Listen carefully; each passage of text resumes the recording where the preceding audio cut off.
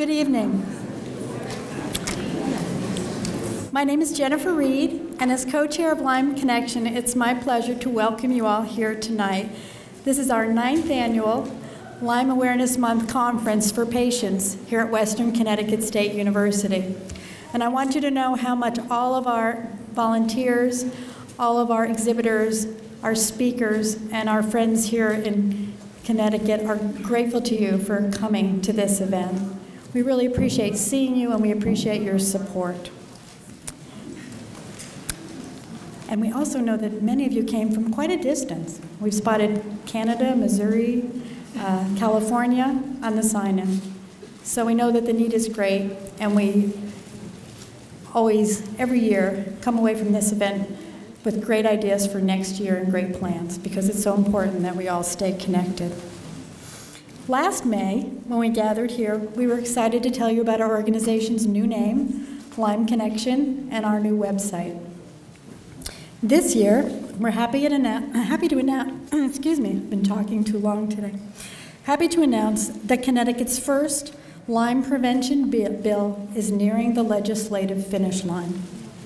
As of yesterday, we now know that funding for Senate Bill 207, an act concerning funding for a Lyme disease prevention and education program, is included in Connecticut's budget for 2016.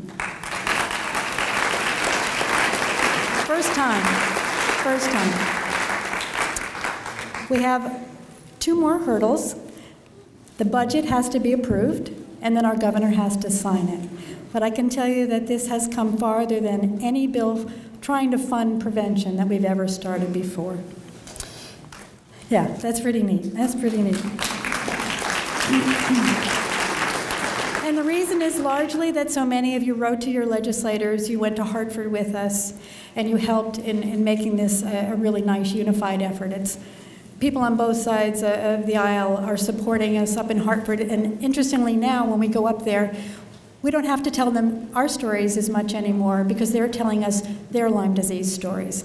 And that's the change we needed. We needed their friends and family members, their children, to experience what we experience, and that is what is truly making the difference.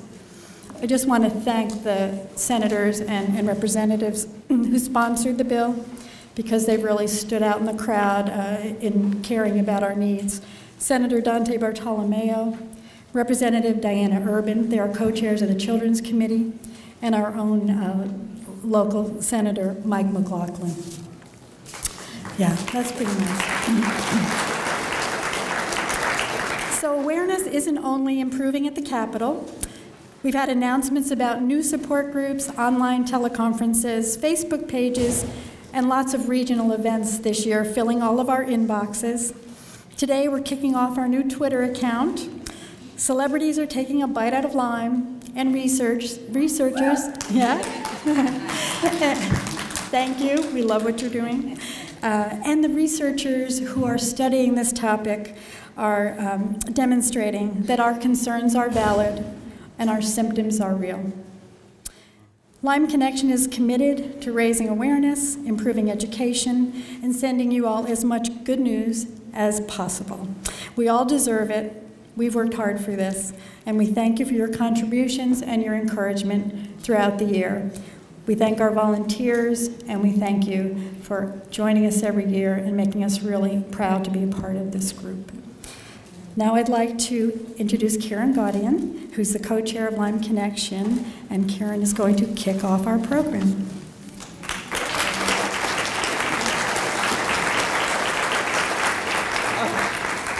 Good evening. I am Karen Gaudian. I have to say this is our 12th year as originally the Ridgefield Lyme Disease Task Force and now Lyme Connection, and it's our 9th year here at WestCon, which it's unbelievable that that much time has passed. Tonight we are paying tribute to a woman who has devoted more than 20 years of her life to improving the lives of Lyme patients and their families. Listing Pat Smith's many accomplishments as president of the National Lyme Disease Association is a challenging assignment. I encourage all of you to visit the LDA website and read about the history of Lyme disease, the dozens of programs, projects, and bills she may be working on at any given point with groups from around the country. There is no more committed advocate for our cause than Pat Smith.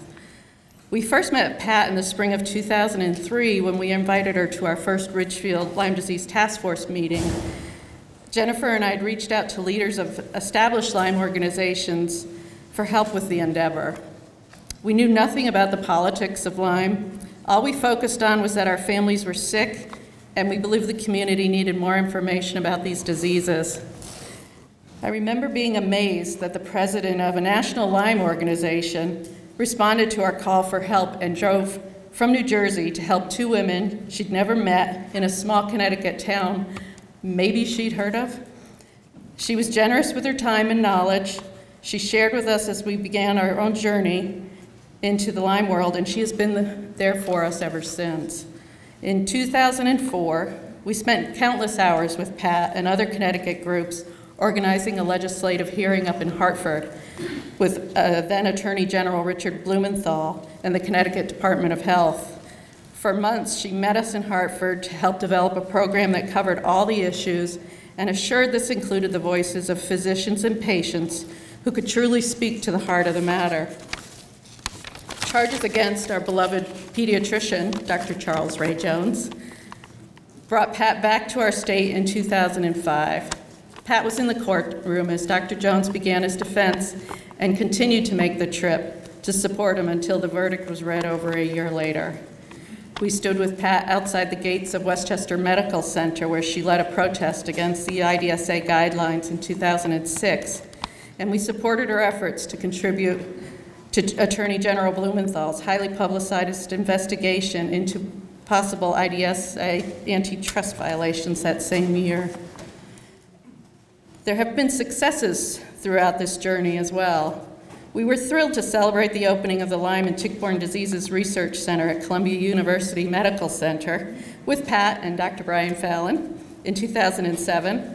Pat and Greenwich-based Time for Lyme were instrumental in raising the money for this program, and we will be forever grateful for that.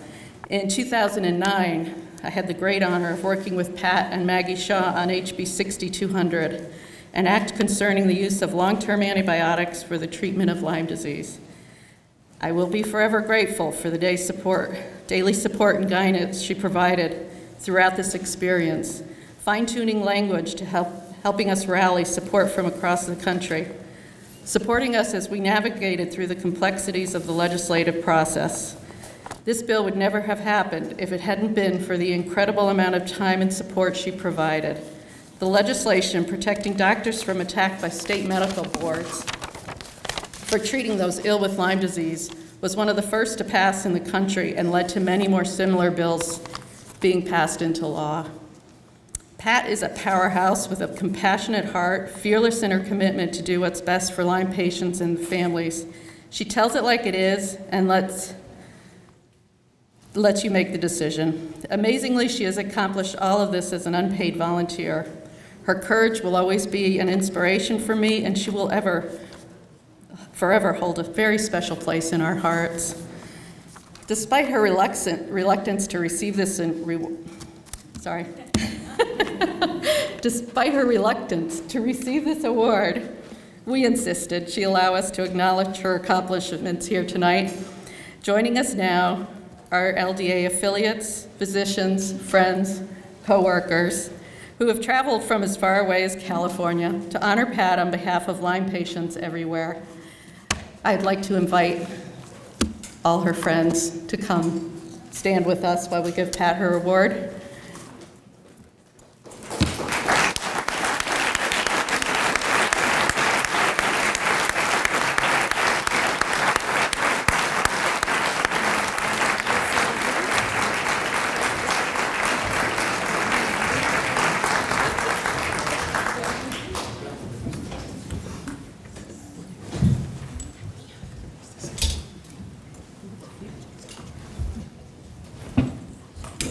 Gonna go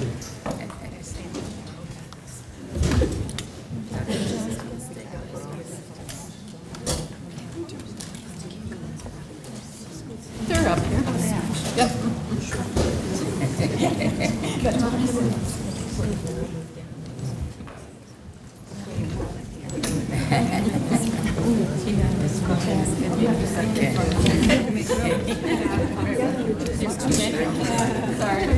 No, you don't. No, you're right. Yeah.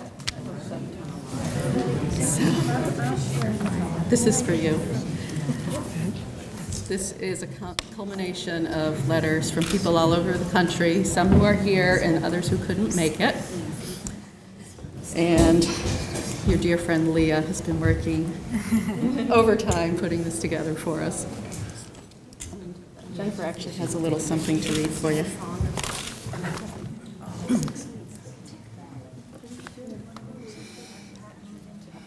Do you want to stand over here, Pam? We'll take a picture with your...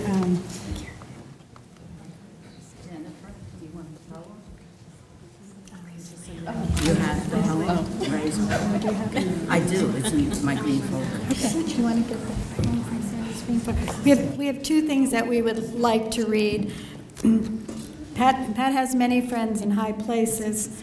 One of her biggest fans is Representative Christopher Smith from the 4th District in New Jersey. There is no one more deserving of Lyme Connection's first ever Courage and Advocacy Award than Pat Smith, founder and president of the Lyme Disease Association. During my tenure in Congress, I have met few advocates who can match Pat's combination of courage, tenacity, knowledge, skill, and compassion when advocating for patients with Lyme. Pat's decades of work in educating policymakers and the public have been instrumental in the fight for fair treatment of Lyme disease patients.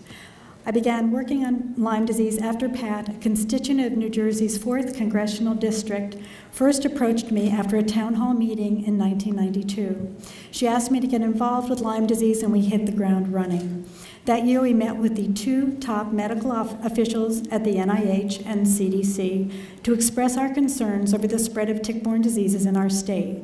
We raised questions regarding the apparent ineffectiveness of a month-long antibiotic treatment for a sizable portion of Lyme disease patients, those suffering from chronic Lyme, which the CDC then and still today refuses to recognize. 23 years later, some progress has been made, but much, much more must be done. The courageous advocacy exemplified by Pat has never been more challenging and more necessary.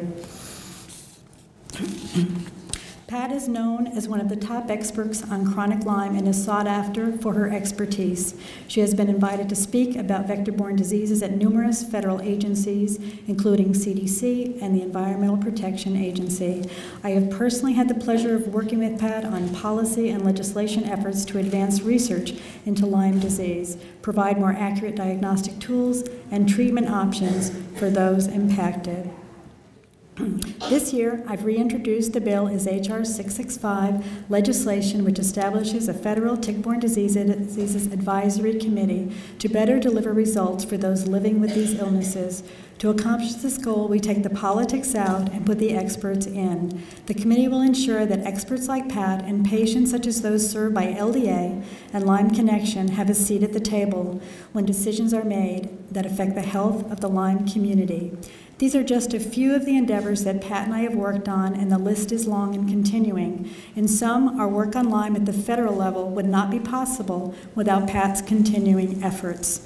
While this award is a great honor, there is not enough that I or the Lyme community can do to acknowledge Pat for her tireless commitment to this cause.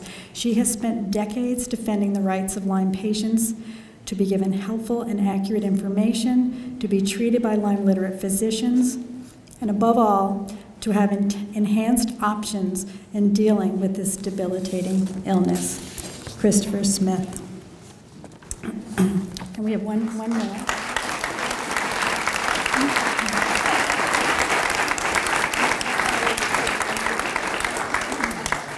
And the second thing we wanted to read is from Dr. Raphael Stricker in California, who took to writing poetry about Pat. You take center stage, microphone in hand, part hurricane and part booming band.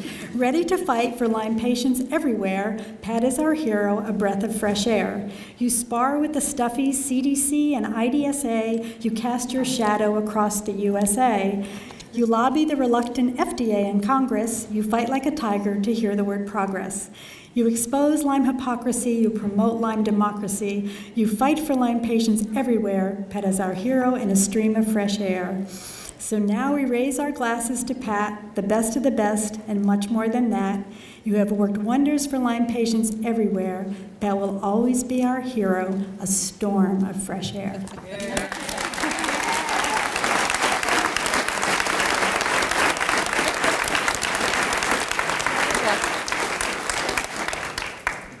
Thank you. Sure. Right in there. Karen, come on in.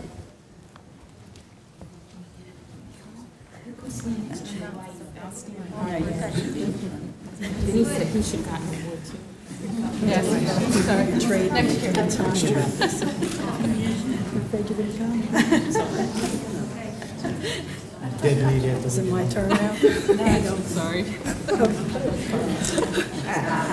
us.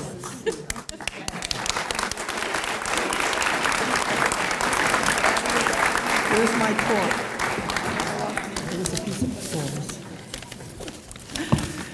Well, normally, as my husband back here of almost 47 years will attest to, I'm not usually speechless.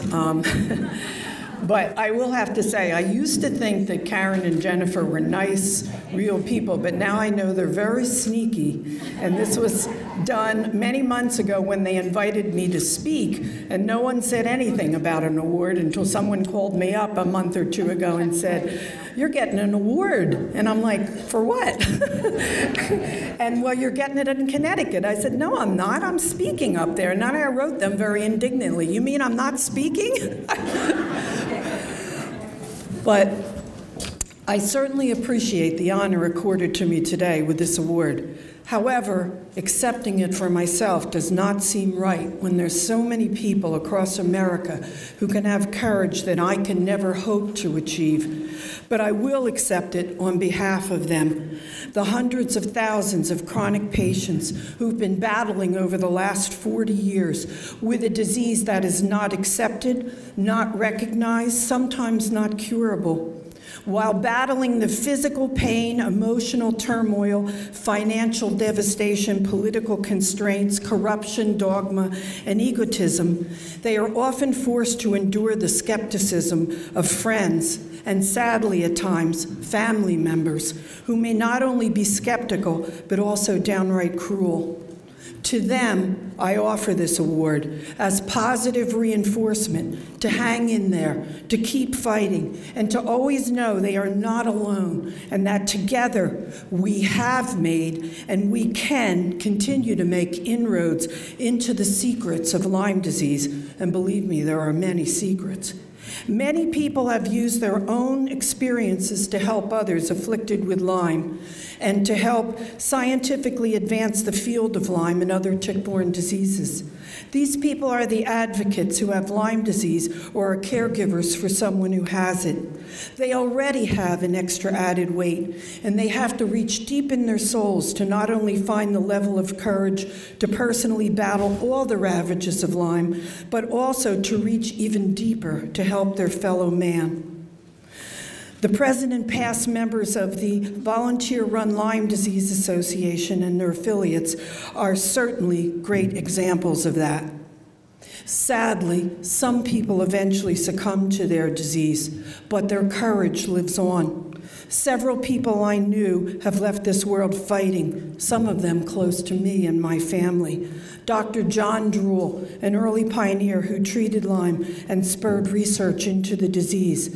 Liz from New Jersey, a mother who battled congenital Lyme in her child and later succumbed to her ravages herself, all the while working with the LDA and to find a cure. And most recently, my dear friend, Dr. Liz Heininger, who went from being an active young woman to a wheelchair, to partial mobility, to complete bodily shutdown. yet who continued to crusade to lead the Corning, New York chapter of the Lyme Disease Association, even when she could barely communicate. Then my daughter, the innocence and dreams of her childhood shattered by a stealthy, insidious invader with no remorse for what it had done, leaving behind remnants of its dirty work throughout the body and fleeting, shadowy memories of what life was like before Lyme.